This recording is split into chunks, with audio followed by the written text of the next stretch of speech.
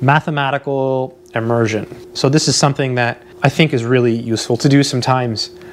Many of you have probably already done this, and if you're watching this video, maybe you feel like you've already done it, but do it more.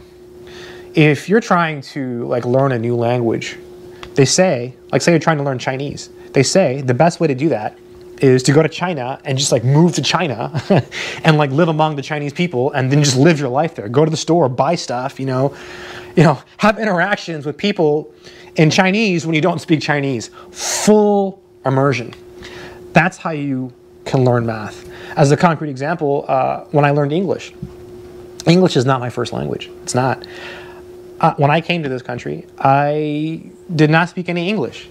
How did I learn English? I went to a school, and the school did not have any type of bilingual program, and I was just fully immersed. I was just thrown in there. I remember following my teacher around, not knowing what was going on, and thinking I don't know what's going on.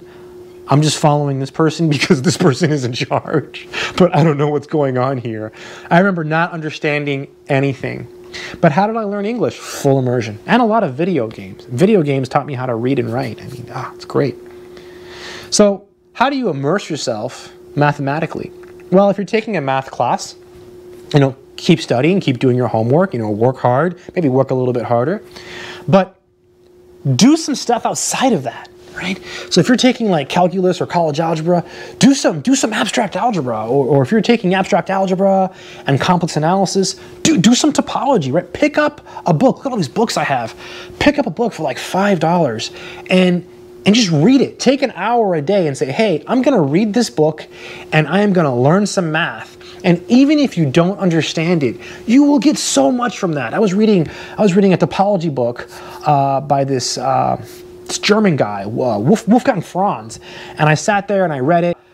I read the book. I thought, oh, this is really good. This presentation is interesting, and I learned so much from that 1 hour of reading, because it was a book from the 40s, So it was a book written a long time ago. So it gave me a different perspective on something that I already knew, and I felt like I got a lot from that. So immersion. So in order to immerse yourself in mathematics, take what you're doing now and add to it. But make sure that when you add to it, that it's something that you want to add. So if you don't want to learn graph theory, don't learn graph theory. Pick a subject that you think is interesting and try to learn it. And when you don't understand it, realize that it's okay. Because a lot of times what happens is when people try this full immersion technique of mathematics, is that they try to tackle a new subject and they realize that, hey, this is too much for me. I don't understand what's going on. It's too much. It's okay. It's okay not to understand, right? You're not going to be tested on this stuff.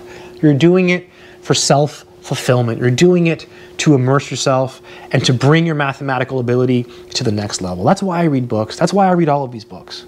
Full immersion.